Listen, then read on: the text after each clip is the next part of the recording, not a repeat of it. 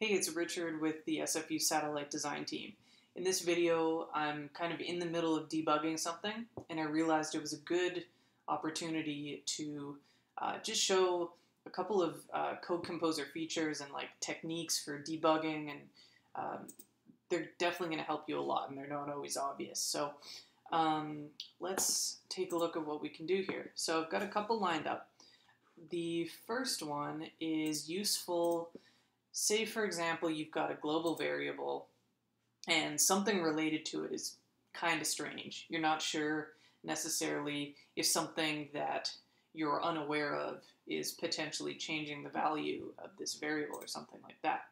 So a really quick and easy way to take a look at that is to find all of the references for this variable in the project.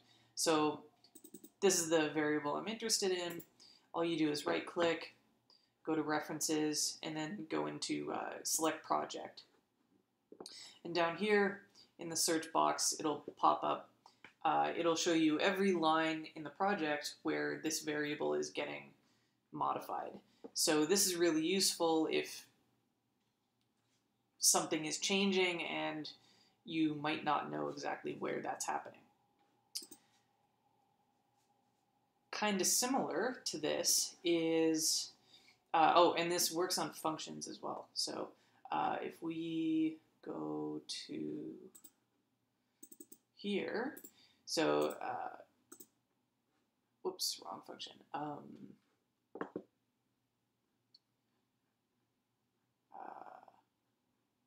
Here, this guy. So if we want to see everywhere this function gets called, we can do the same thing. Right-click, References, Project, and we can see if we double-click here, we go to the file that it's getting called in. And this is also useful. You can like do this to track down types. So let's say I don't know where this type is defined, and I want to go into that file. So what you can do here, kind of similar to the thing we saw before, right-click on it. You could do the references way, that would work as well, or you can go into Declarations and then Project again. And it's going to show us the header file where this is declared, and then you can double-click on it and it will bring you there. You can also do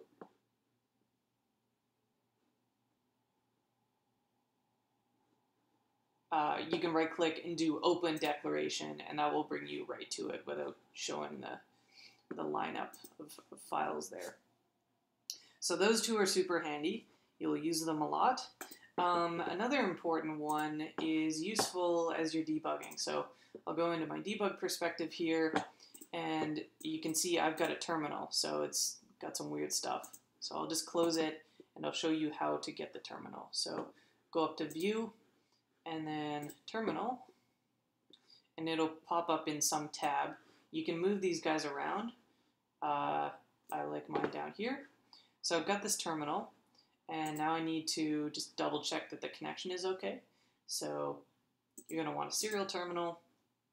The port is going to look something, it's going to include USB serial in it if you're on a Mac or a Linux machine, and if you're on Windows, it's going to be COM something, some number. And then baud rate is 115200, 8 data bits, no parity, 1 stop bit, and then you can click OK. And so I'll just click yes. And you can close these with this button here. Or let's say you're kind of in a situation where I am, or when I'll just reset and run this code again. There's like a bunch of stuff in here, and this is gross. You can right-click and do Clear Terminal, and then it'll be cleared out for you. So you may have noticed I just hit the reset button a couple times. This is super useful when you're debugging. I do this a lot, and kind of the main, well, it requires a bit of setup. So I'll go back to my edit perspective, and I'll go to the task main. So UART DMA test is the function I'm interested in. And I don't really care about anything else running. So I tend to just put a breakpoint right below it. So it'll run this as soon as as you reset the OBC, and then it'll stop. And that's nice because then you don't need to do like pause and reset. So put a breakpoint after what you want to run, and you'll stop there. And then if you want to hit it again, you're going to hit the CPU reset button here, and then you do the restart. And that'll bring you to the top of main, and then you can hit play, and then it'll just run. Well, I've actually got a breakpoint. It'll just run until the end of the function we're interested in. So that's really nice. Otherwise, the OBC will keep running, you gotta hit pause and then reset, and that's kind of annoying. The last thing I'll talk about is connecting and disconnecting. So this button here that I'm hovering over, you can use to connect and disconnect.